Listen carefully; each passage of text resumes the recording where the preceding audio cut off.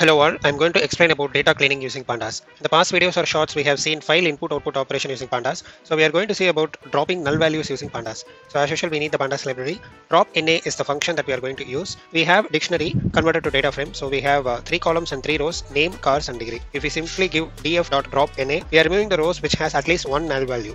So David has both car and degree. And there is a parameter called access. If we set to columns, we have the name column alone. That's because both the columns cars and degrees has null value. If we give how equals all, the row which has all columns has null value will be dropped, and we don't have that here as name exists in all rows. If we give threshold equals 2, it keeps the rows that at least has 2 non-null values. So Mike don't have a degree as well as car, so that was removed. And if we give subset equals within the list cars, it looks for null values only on the columns listed inside the subset. So if we change to degree, the output differs. We can also give multiple column names. If we give in place equals true, the data frame is updated with the condition or parameters that we set. Next, we will see fill null values. Stay notified and subscribe for more data.